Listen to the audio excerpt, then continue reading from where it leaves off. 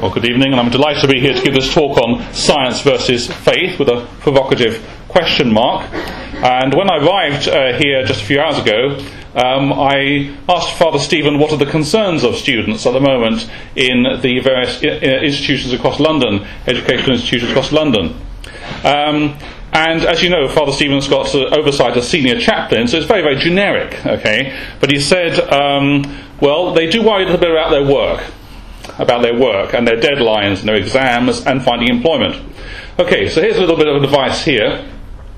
When I started studying physics at the age of 18, I was in a very high-pressured environment, and I used to get worried as well, quite frightened actually. And I made two resolutions which really kept my sanity. One was I didn't work on Sundays. So I began to get used to the idea that between Saturday night and Monday morning, I would do no academic work.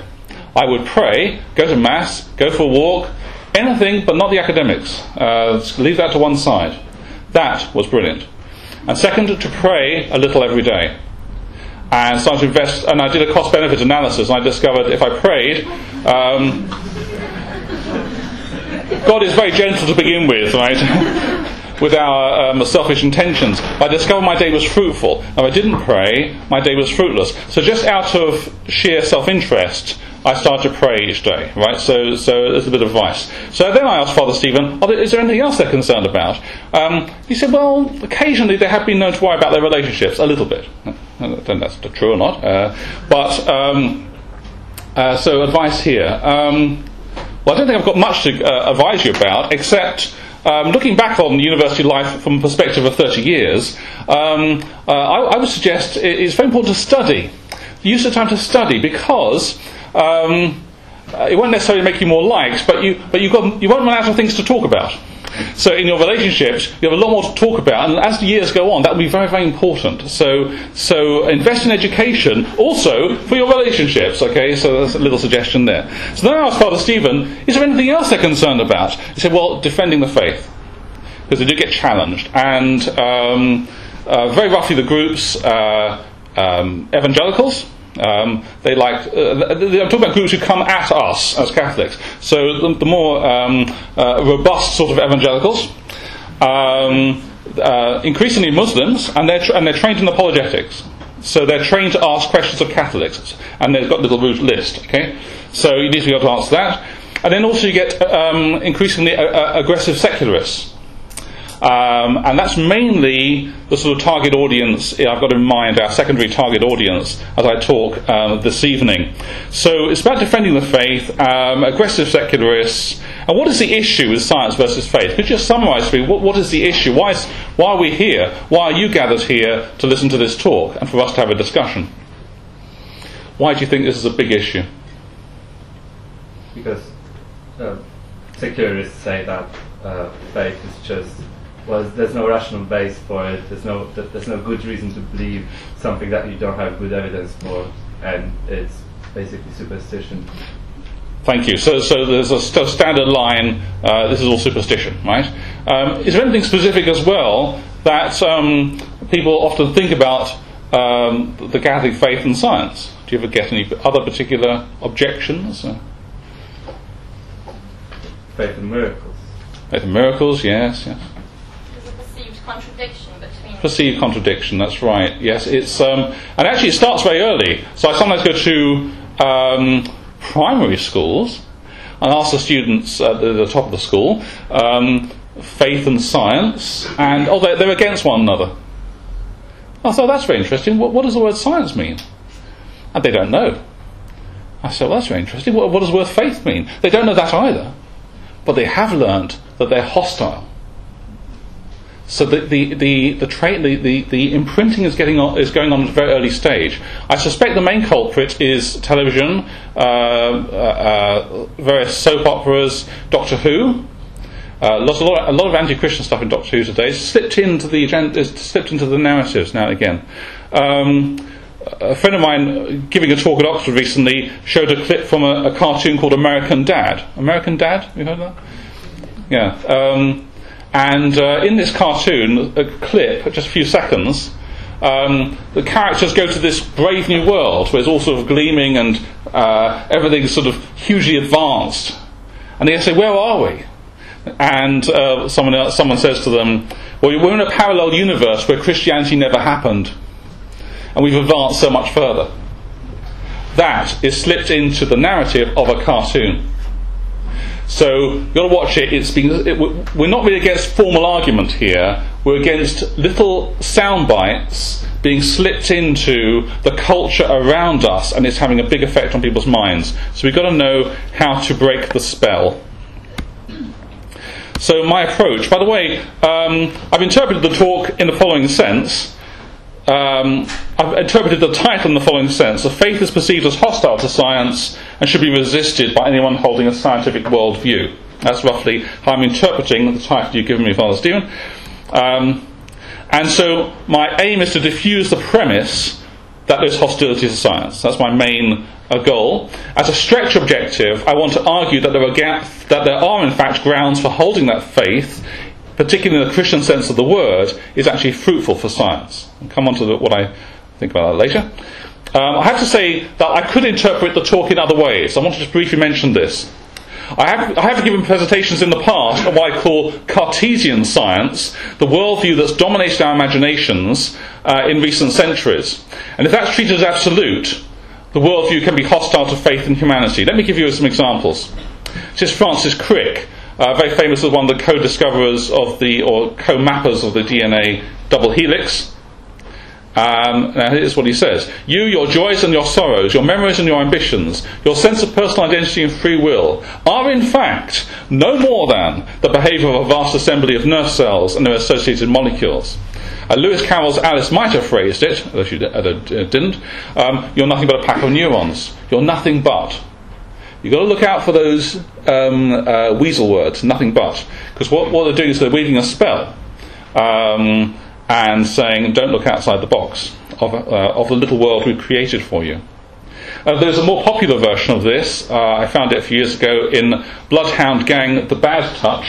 It was a popular song about, getting on about 18 years ago or so. But there was a line, you and me, baby, ain't nothing but mammals. There was another line after that, but I won't repeat it in polite company. But the point is, it's nothing buttery, and that's weaving a spell on people's consciousness. And it's like a prison of the mind. Everything is grasped cognitively through the lens of the representation. Let me give an example. So, Cartesianism, named after Descartes. What was Descartes famous for saying? I think, therefore I am. That's very good, very good. He also invented the Cartesian coordinate system. So if you've ever used graphs with X and Y, you're using the work of Descartes. But there's actually something else going on here. He's teaching us to divide the world to portray the world as a box within which things move, within which matter bashes into other bits of matter. And that's a narrative, a grand narrative, that's dominated people's imaginations.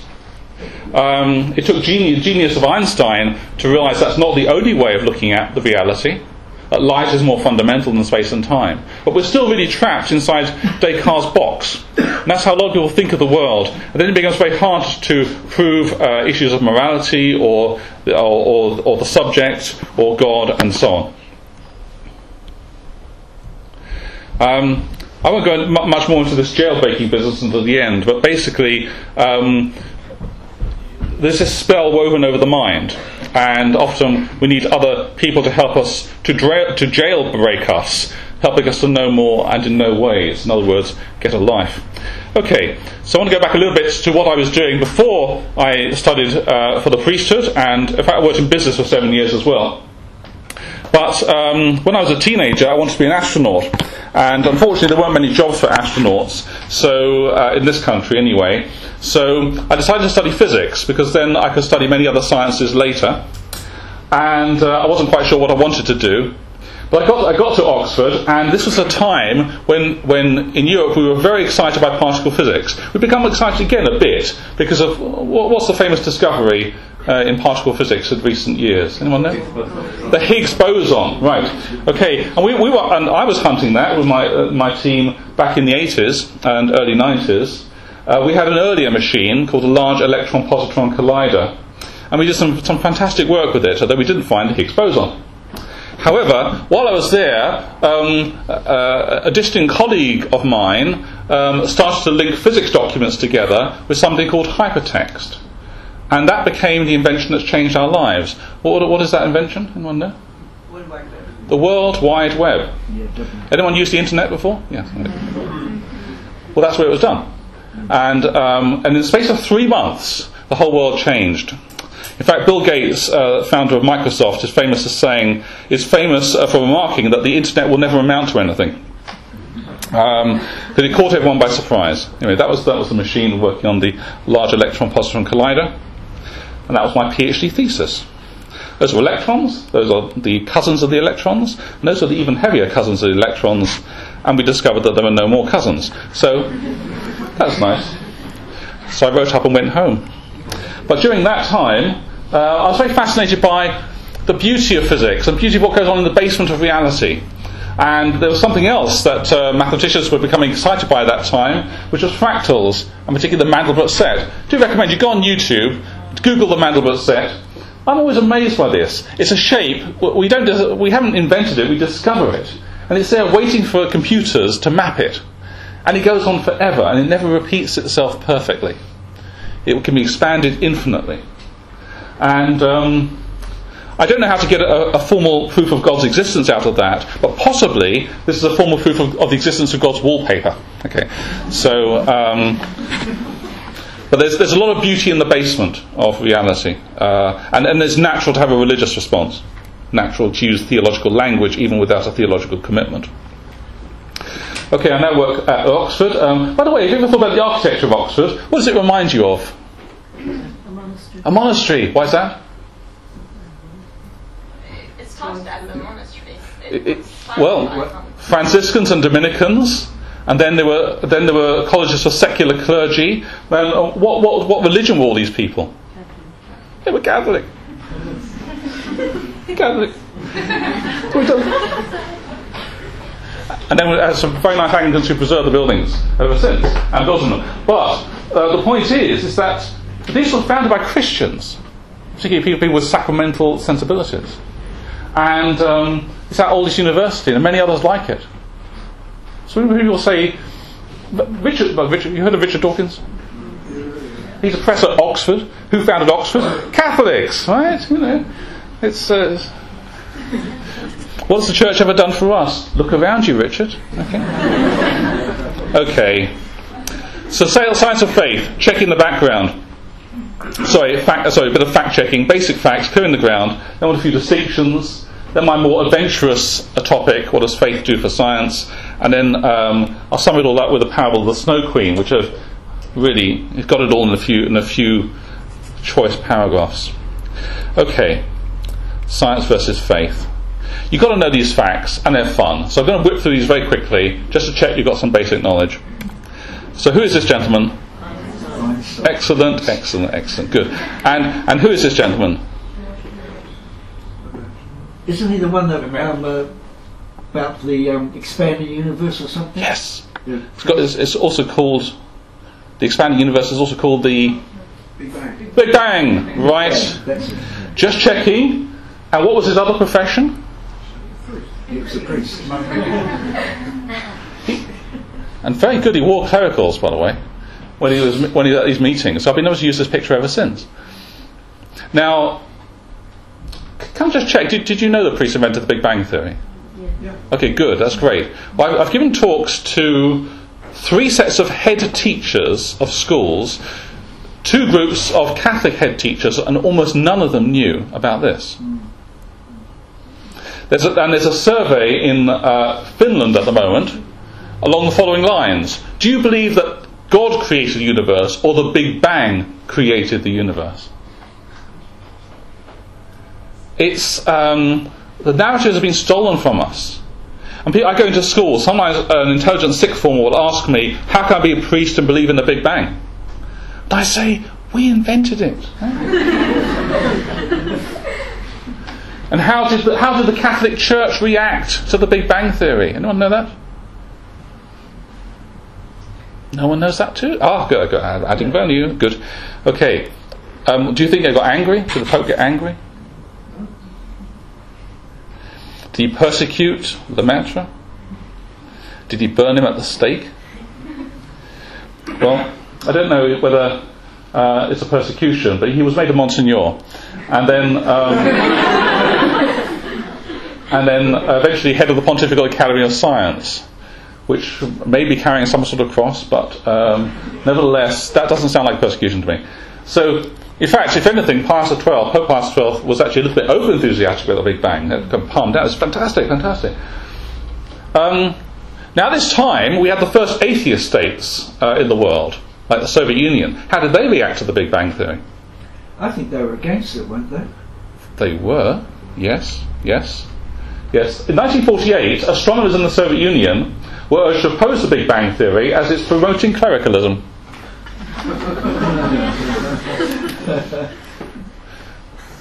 I'm astonished we don't know these facts. The BBC have never had a programme about Lemaitre, no proper series as he deserved. Yes, condemned in the Soviet Union, the world's first atheist state. Wow. And there are lots of others you just need to know about. So this is a rather timely one. The first American spacecraft reached the dwarf planet Ceres in 2015, and that was discovered by Father Giuseppe Piazzi. Father Genetics, you know about him, I hope, Mendel. So stop and think about the implications. Two of the most important theories of modern science are the Big Bang theory in cosmology and genetics in biology. And both invented by the clergy. And a few others as well. Father Angelo Secchi, Father of Astrophysics. Now he invented a tool for splitting the light from stars into its colours. And once you do that, every star has its own thumbprint, you might say, which tells us what the star is made of. And for the first time in history, we can study stars as physical systems. That was possible because of this man's work, and he began to teach us about the evolution of stars as physical systems. Father Angelo Secchi. A few others you need to know about: Father Nicholas Stainer, Father of Stratigraphy, Father Boscovich, Father of Field Theory. This page looks like a modern physics textbook. It's points in a field. So it's a very modern concept. Not just modern, it's a 20th century concept, except this was in 1758. In Croatia, very famous. They put his face on banknotes, but very few people study him in this country. Father Rennie Howie, Father of Crystallography, gave us things like the quartz watch, ultimately. His brother was Valentine Howie, the founder of the first school for the blind. His most famous student was a man called Braille. Father Nicholas Callum pioneered electronics. Now he was working at a seminary, and he actually invented the largest battery in Europe at the time, the Maynooth battery, and also discovered a way for translating alternating current to direct current and vice versa. Later popularised by a company called Siemens. Women as early scientists. Now, I get told, what has the church done for women? Well, again, look back at the history. Reclaim our history. This is the first woman professor of mathematics, Maria Agnesi. Have you heard of Maria Agnesi? Good. Phew. Well, learn the name if you don't. So, 1750, appointed to the chair of mathematics and natural philosophy at Bologna, and appointed by Pope Benedict XIV. Now, the first woman to get a PhD in the United States was not till 1886, Winifred Merrill. It's nearly 150 years later. And there are many other pioneering women in Catholic culture. The first woman to get a doctorate, Eleanor Piscopia, and also women doctors back into the High Middle Ages. And even actually, there's a remnant of this today. I remember going to CERN and thinking that the male-female ratio is very different from Northern Europe to Southern Europe in terms of who are the scientists who go to work at CERN. And generally, it's the Southern Europeans who send more women. World exploration, the first scientific maps. I've got to ask you the key question here. When Columbus sailed across the Atlantic, what was he afraid of? Falling off the edge of the earth. And where was he trying to get to? India. And so where did he sail? He sailed west. Where was he trying to get to? East. So he must have a pretty robust theory about the shape of the earth, yes? What shape did Columbus think the earth was when he set out? Round. You wouldn't equip the equivalent of the Apollo moon missions and send the ships west into the unknown if you thought the earth was flat. Sorry, ladies and gentlemen, you're the victim of a prejudiced story that was developed in the 19th century. Part of the anti-medieval sound bites of the late 19th century. And the story was, basically, in the Middle Ages, they were so stupid they thought the earth was flat. And you hear this, you see this. Ex-President Obama mentioned it in the speech, for heaven's sake. But no, not only did Columbus have a pretty robust view of the shape of the earth, but really the Catholic countries launched all the major voyages of exploration. Marco Polo, Prince Henry the Navigator, Bartholomew Diaz, Christopher Columbus, Magellan's expedition, the first global circumnavigation. And in doing so also sent missionaries, acted as bridges across cultures. Father Matteo Ricci in China. And this is the first scientific map, 1529. You may make moral judgments about what they did at that time. I don't know. But what cannot be said is they weren't interested in exploration. They were very brave. They mapped the world. They gave us modern geography. And also time. It's an amazing number of cultures consider time to go in a circle. And this is not stupid. Because if you watch the stars long enough, what you see are circles upon circles upon circles. But the problem is, if that is how you think of time, you never progress. You're basically trapped in eternal return.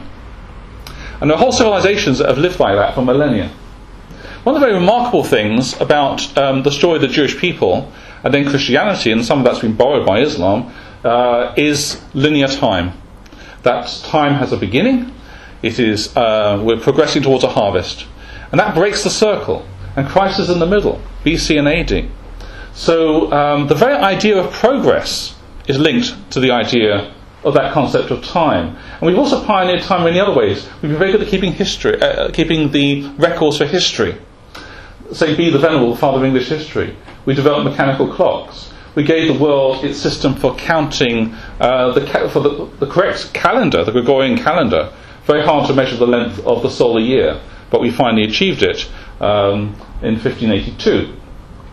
And then things like the astronomical clock, which are then the forerunners of our ability to do experimental science today. The church in education, this is an amazing achievement. Lindisfarne, we had 800 monasteries in this country, unfortunately all destroyed in a few years under Henry VIII. And we've had to start from scratch in this country, but 10% of children in English today are educated in Catholic schools. That's not bad in 150 years, starting from scratch pretty much. And there are many other schools, institutions that we founded that still exist. King's School Canterbury, possibly the world's oldest school, and 50 universities in Europe by the time of the fall of Constantinople. Bologna, Paris, Oxford, Salerno, Vicenza, Cambridge, Salamanca, Padua, Naples, many others. That's all Catholic. I'm not saying this in order to boast. I'm not interested in boasting. I don't want you to boast. But I want you to have confidence in the fruitfulness of Catholic civilization against the challenges that we are somehow useless, that we held people back, all this rubbish, right? You've got to know this stuff. And then going much further back, unfortunately in this country, many of our students, all they learn about monasteries is that they were dissolved. But if you go back several hundred years, they were keeping records and manuscripts and so on. And we're giving people hope. C.S. Lewis, a great Anglican writer that Catholics can share and love, in this life we write the title page of what we are to be in eternity. That's a positive vision. That's a positive vision. It means we invest in institutions beyond our own lifetime. So a famous economist of the 20th century said, in the long run we're all dead, so let's ramp up the debt, right? But Christians don't think like that. Or be careful thinking about like that, because here we write the title page of what we are to be in eternity. And is atheism always a friend of science? I'm very happy to be told about the bad things Christianity has done over the years, and we've heard about them many, many times. Okay, all I ask is that people who make these points consider the many good things as well, the context of the fruitfulness of our civilization. But I think it's very rare to turn the tables. Has atheism been a friend of science? And it's not as if atheism hasn't been tried. We've had 26 atheist countries in the last 100 years. We've still got some. I mean, rigorously atheist. North Korea is one example, and China is officially still atheist, although Christianity is growing very fast in China. But how did they treat their scientists? Vavilov was murdered. He was a great supporter of Mendel's genetics. Sakharov, who built the Soviet hydrogen bombs, protested against the regime, went into internal exile. And in the Cultural Revolution of China at its height, any intellectual who was not working directly on the practical work of the party was regarded as an enemy of the people. Pure mathematicians were regarded as the enemies of the people. There was a massive, vicious attack on the life of the mind, you might say. So no, there's a dark history there. So, drawing those points to a conclusion, there should be no grounds for supposing a naive hostility to exist between faith and science. That's not to say we haven't had our family squabbles. We've had our family squabbles, right? But you have to say, taking the big broad picture, at our culture, what we've tried to preserve, tried to teach in our institutions, has been enormously fruitful in many ways. And the Galileo case, I don't want to go into this too much detail, the Galileo case, I call it the Black Swan event. He died in his bed, his daughter became a nun. But is a weak conclusion the best we can offer? That faith and science are not incompatible? Is there a stronger causal connection between faith and fruitfulness? So, hopefully, what I've already said will give you a few basic facts, and if you remember just one or two of those facts, that will already be very useful, I hope. But now I want to do a slightly more speculative adventure, or lead you on a slightly more speculative adventure, and suggest that faith does something for science. But first we need to make a few distinctions. So people mix up these terms, belief in God, religion, and faith. Now they overlap, but they're not the same. You can put all kinds of systems and ideologies at various stages in this Venn diagram. You have belief in God. Greek philosophers talked about God a lot. They said God is good, God is perfect, God is eternal. You can have religion that's arguably without belief in God. And some people say Buddhism is a kind of atheist religion in that sense.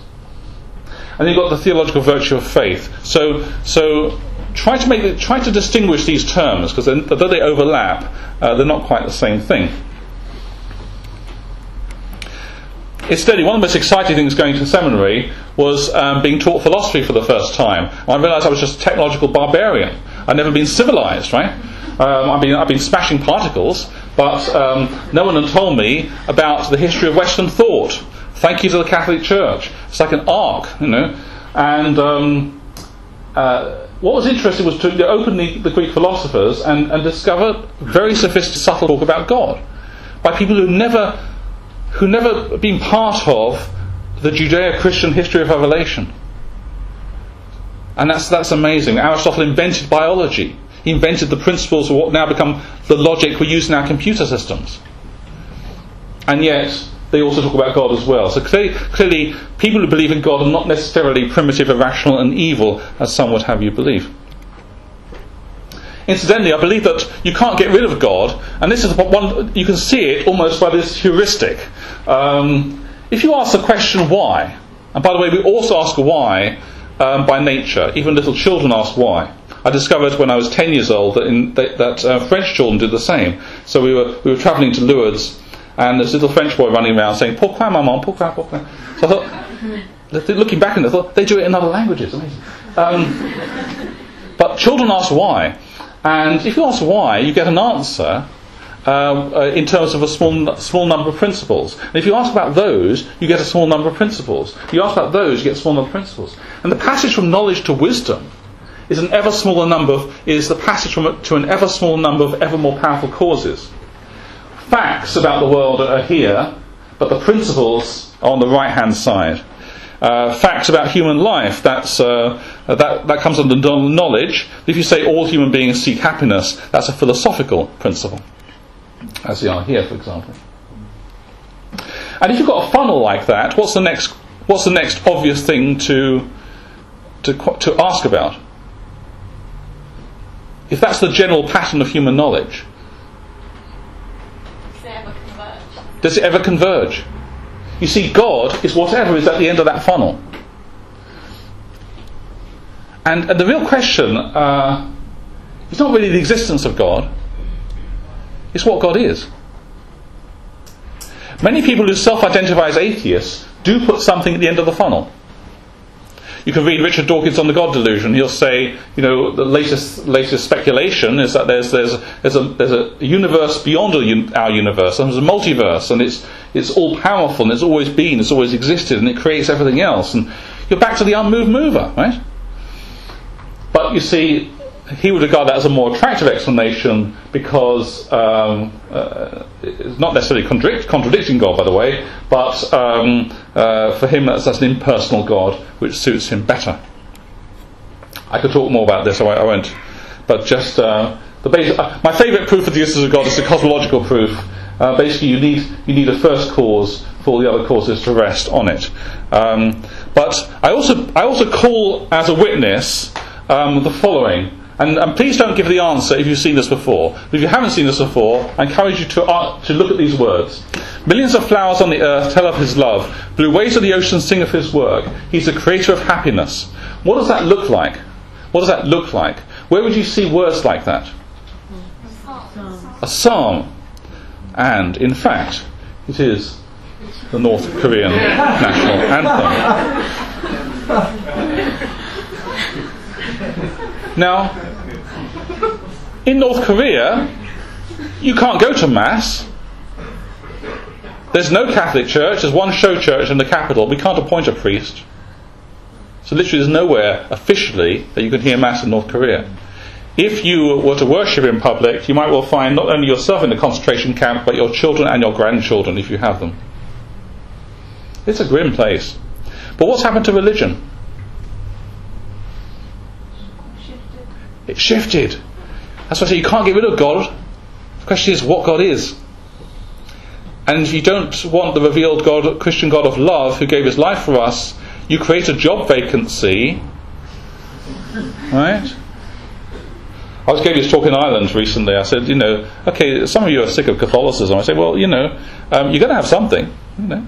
Take a look at the options, right? You may well decide that it wasn't so bad after all. Okay. Religion and faith. So, faith, the root virtue of a second-person relationship to God by grace. I'd love to go into that, I can't, so take it. So what is faith? Faith is, but a wonderful sermon by John Henry Newman on faith, because he asked, why don't we just have love? Isn't love enough? And the problem is this, that the external world doesn't speak to us directly of God, or at least God's purpose, doesn't give us the face of God. And love will quickly be extinguished in this world. But God has given external revelation to help us on our pilgrimage, and the act of adhering to that is an act of faith, and that's why we need faith as well as love. So you might say that faith is the defender of love. Okay, so what does faith do for science? About 10 minutes or so? Fine. Okay. Okay. So what does faith do for science? This is now my more speculative part. Now, in the first part of the talk, what I was trying to emphasise is that there are no grounds for naive hostility between faith and science. You may want to go into some details, you may want to explore the family squabbles, but I don't think you can say that there are really grounds for naive hostility. Nevertheless, the challenge could be made that, okay, faith is not incompatible with science or vice versa, clearly, because of these individuals. But what does faith do for science? This is clearly something different. Faith doesn't teach us about mathematical laws. It teaches us very few facts about the world we cannot find out for ourselves. So what does faith do? What is its value? And as a quick way of answering this question, I want to give you a history of art in 2 minutes, starting with 1432, my favourite picture. This is the Van Eyck Mystic Lamb. And it's the most perfect symbolic representation of the kingdom of God that art has ever produced, in my humble but correct opinion. And in this picture you see here, look at the Christian symbols. You've got the Lamb of the Book of Revelation. You've got the angels gathered around. You've got the jets of water representing the seven sacraments as a gateway to the kingdom of heaven. You've got the individual saints with their personalities. It's a beautiful touch. We keep in this life we write the title page of what we are to be in eternity. And you've got nature perfected. That phrase from Adam Smith, the wealth of nations, comes from the book of Revelation. And you see the wealth of nations there as well. So they got, if you like, happiness. If you ask someone in the 15th century, what is happiness? They say, well, look at that. That's happiness. Now, look what happens next. Early 16th century, do you notice a change? This is St. Jerome. He's become much smaller relative to the landscape. And here you get the beginning of a shift in European consciousness. By the 1569, that's Peter Bruegel's The Harvesters, and there's a church. You see the church in the background. It's almost vanished. And there you get the focuses on nature. In 1821, Constable's The Haywain is the high point of English romantic painting, and it's certainly very beautiful. But I beg you to think for a moment what's missing. What's missing? What's missing is, if you like, the concretely given supernatural. Incarnation, sacraments, saints, Christian worship, and so on. All that's not there. The focus is on nature alone. So this is not denying God, but God is in the background. God is distant. And then in 1890, Vincent van Gogh's Wheatfield with Crows. Here, look, the road isn't going anywhere, and the vertical dimensions are beginning to collapse. And then Jackson Pollock's Enchanted Forest in 1947. I don't want to make an aesthetic judgment. You can do that for yourself, right? Actually, seriously, I don't want to make an aesthetic judgment. People got very angry when I suggest that we may have an objective scale of values here. But nevertheless, I put it to you that as our theological commitment changes, our perception of the world is changing. And the general direction is towards disorder. And one way to think about this, a lovely book, I strongly recommend it, it's Ian McGilchrist's The Master and His Emissary, The Divided Brain and the Making of the Western World. It's about a story of the man who's fascinated by the brain and why it's divided into two. And it's a 30-year journey. It's one of the most remarkable books published in the last decade at least. And it's almost as if, there does seem to be an asymmetry in most people. If the left hemisphere only is working, you only get half an image. If the right hemisphere is working, you get the whole image but in less detail. But the right hemisphere, most people, gives us a sense of the whole. The left hemisphere is more for the detail.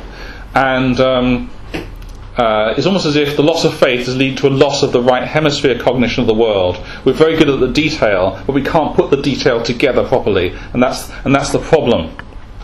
And this serves as a launching off point for the whole topic of understanding, which fascinates me because philosophers, many of whom made careers out of studying knowledge, they completely ignore understanding. And if you look at the Stanford Encyclopedia of Philosophy, or the last time I looked anyway, there was no article on understanding. Tons of stuff on knowledge.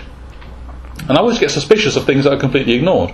So, but understanding, and this overlaps with other areas of research today, like Gestalt perception in psychology, possibly the right hemisphere cognition to some extent.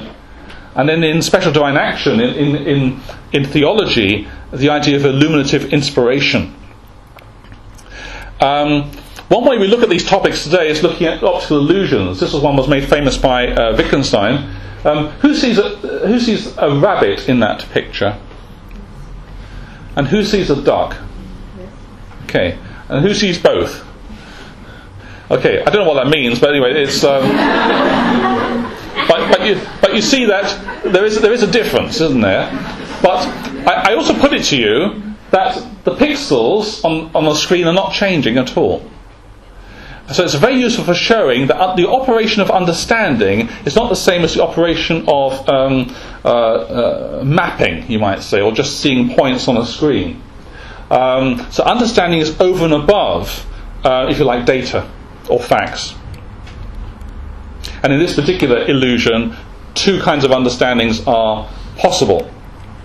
In this kind of illusion, there's no one understanding. So one of Escher's famous pictures. You have to keep shifting understanding as you move around. So the difference between facts and understanding. Facts are what we often think of as knowledge. There's stuff that can be recorded in books or computers. Understanding is your sense of the whole. It's very personal. I understand or you understand, but it's not sure. But a book doesn't understand, although a book may record things, facts. Understanding is communicated by metaphor, literary forms, narrative, poetry, parables, and non-literal proverbs, and so on. It's incredibly important for breaking that Cartesian spell. This is a definition of death in a medical dictionary. The common law standard for determining death, the cessation of all vital functions, traditionally demonstrated by an absence of spontaneous respiratory and cardiac functions. That's, if you like, a scientific definition of death, and it's not wrong, but the danger is if you say that death is nothing but that. And understanding gives you a whole new set of dimensions. This is T.S. Eliot, The Wasteland, on the burial of the dead. What are the branches that clutch? What are the roots that clutch? What branches grow out of this stony rubbish? Son of man, you cannot say or guess, for you know only a heap of broken images, where the sun beats, and the dead tree gives no shelter, the cricket no relief, and the dry stone no sound of water. Which is correct about death?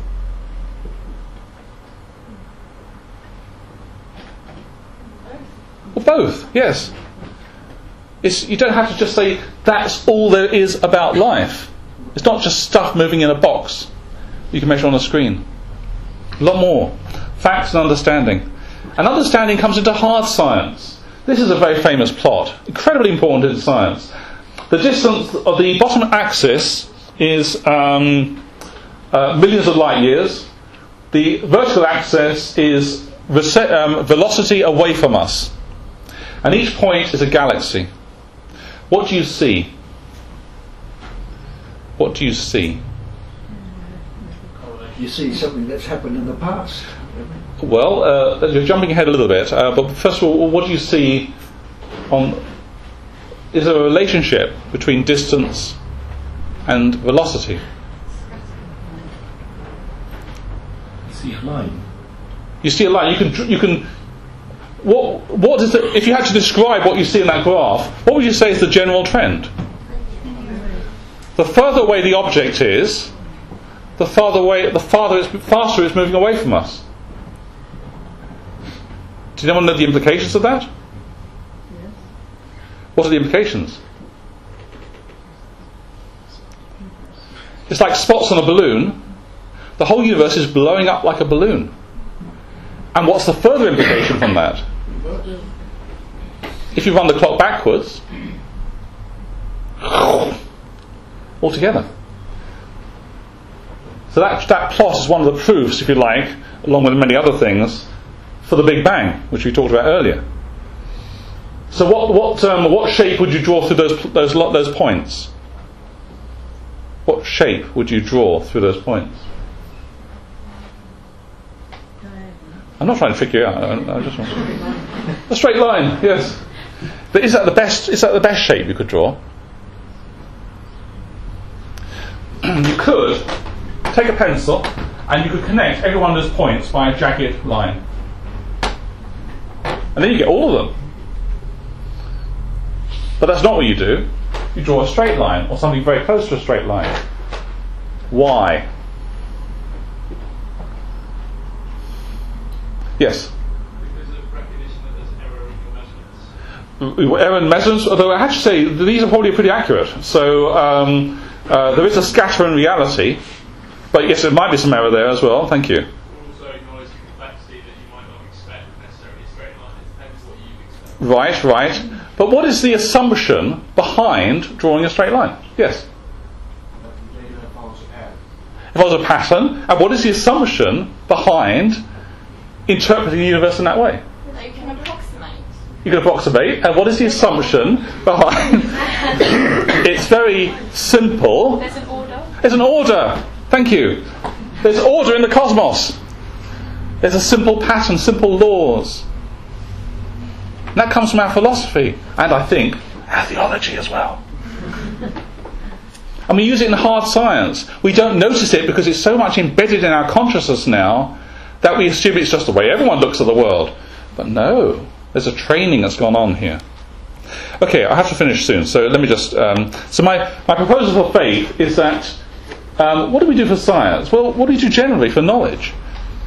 we don't give facts. We give a few facts, mainly about faith. But what we really do is provide the big picture, the context within which facts are ordered and understood. So faith helps form the right brain cognition of the world, the framework within which facts and reasoning can be organised and make sense. And I fear that loss of faith is gradually fragmenting knowledge.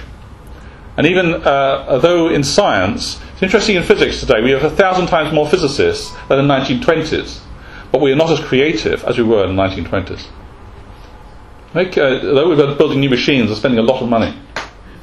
But there's more. If there's a God who wants us to grow in understanding, the parallel with human teaching suggests that the I-thou relationship with God will accelerate our insights. In other words, a life of living faith will tend to be insightful. Just curious, do you know any curious facts about the Nobel Prizes? I mean, who wins the Nobel Prizes? What's the best determinant in your background for winning a Nobel Prize? Do you want to say? There's one tiny group of people who've won 170 Nobel Prizes in science and mathematics. The Jewish people. Do you find that awesome? I find that awesome. The people who've got a covenant with God, I, thou, are always being creative in the world, right? Okay, so I'd love to show this film as I set it up, so I don't mind if I just do this, right? Okay, so I tried to boil all these ideas down to a very short film. So let's see if this comes out.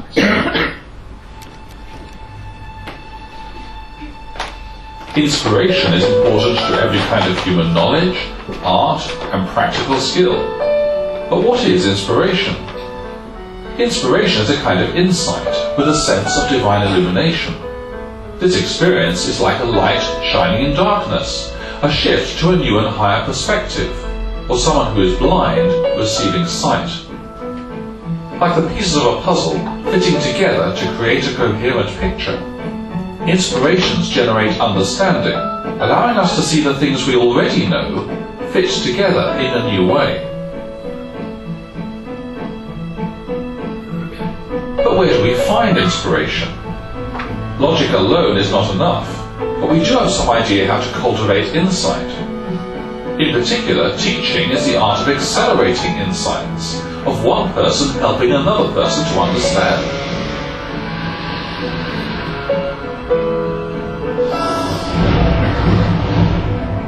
An inspiring teacher raises questions, offers hints, removes distractions, and suggests images that encourage insights. Conversely, the child, student, or disciple has the humility and trust to be drawn to new understanding. Good teaching is therefore inspirational and interpersonal. Like natural insight, purported supernatural inspiration is rarely about acquiring new facts, but new understanding. But do such divine inspirations happen? If so, the experience of human teaching suggests to us that a personal relationship to God will be a fruitful context for such inspirations to flourish. In this case, we will not be surprised to find that societies with a strong focus on sacred personal prayer, liturgies and stories will also generate rich and innovative senses of ordered wholes, whether in the perception of the natural world, in art, music or society. On this understanding, it may be a relationship with a second person, human or divine, that can help us to escape cold, sterile and closed circles of thought, inspiring us to see reality in new ways.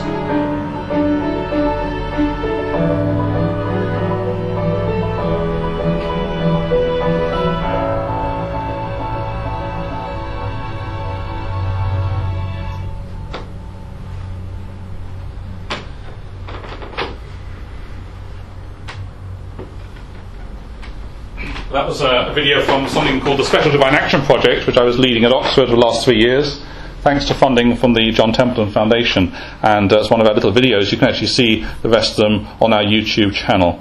Okay, very quickly finish. So, concluding parable, the Snow Queen. I spent a long time thinking about understanding and Gestalt of perception. And then suddenly, a story I read when I was 8 years old made it all make sense. And Hans Christian Andersen got there first. The Snow Queen. Are you familiar with this story? Oh, you ought to be. I think there's a film called Frozen, which is a little bit like that. Anyway, although I don't trust Disney. But in the original story, there's a little boy called Kai who's got splinters in his eye and his heart, and the presence of which makes goodness and beauty invisible to him, makes his heart cold. He doesn't admire real flowers, but just the geometric beauty of snowflakes, each of which he claims is much more perfect and nicer than real flowers. And he soon meets the Snow Queen, and he boasts that he knows his multiplication tables, can figure in fractions, knows the area and square miles of every country in Europe and its population. In other words, Kai boasts of its rationalistic and especially quantitative knowledge. It's a Cartesian knowledge, if you like. As Kai is making this boast, the Snow Queen carries him away to her palace, at the centre of which is a frozen lake that the Snow Queen describes as the mirror of reason. So there she is, carrying little Kai away to her frozen palace. And there he's trapped, blue with cold, but he doesn't know he's cold. And he's fascinated by these blocks of ice and fitting these blocks of ice together. And he's trying to make the word eternity, but he can never spell it. And without that he cannot leave the castle. Now the whole story is about his playmate Gerda, who goes to rescue him, and after many adventures she enters the palace and she finally finds him and she embraces him, but he's cold and he's looking down at these blocks, block, block, block, block, block. And she cries over him, and eventually the tears melt the splinter of ice in his eye and in his heart, and suddenly he can see her, and he can see where he is, and recognise where he is, and suddenly the puzzle solves itself, and he's able to walk out of the palace. And this is a way in which, if we're trapped in sort of a frozen representation of the world, often we need another person to help us break out of that. Well, I come back to what I said earlier. You should pray if you want to do well with your studies. Okay. Just finish off here. Of course, one of the most famous examples of this is St. Paul being illuminated with light from heaven. So, lessons for new understanding. We often need another person to help us to understand. A good strategy can be to get out more, mix with people with knowledge of different fields, listen respectfully to those with different perspectives and expertise. And it's a big problem in modern academia. We've become very serious. We're churning out papers. We've lost the sense of intellectual play. So very important to not forget the value of intellectual play in your studies. Somehow get that back. But if there's a God, let's take the noetic version of Pascal's wager. If there's a God who desires to communicate understanding, such insights are going to arise principally in the context of practices that foster an I-thou relationship to God. Such practices include divinely revealed narratives of divine action, parables, liturgies, sacred art, and perhaps via harmonization on subliminal level, sacred music. Be careful what you listen to in your eardrums. Not too much dum dum dum dum. The noetic variant of Pascal's wager, that's the music of slaves and pyramids. The noetic version of Pascal's wager, engaging in such practices, in the context of the life of grace, such practices will also generate rich and innovative senses of ordered wholes, whether the perception of the natural world in art, music, or society. Above all, one needs to pray. Okay, and there we have a final image of this most remarkable building in Europe, the Sagrada Familia, which is gradually rising out of one of the most secular cities of Barcelona, one of the most secular cities of Europe, Barcelona. And it's an insane project, and it's amazing. And it's still not finished, and it's beautiful, attracting people now from all over the world. And this is to house the Mass and the concretely given supernatural. And so the faith is still generating rich and innovative senses of ordered wholes today. Thank you very much indeed.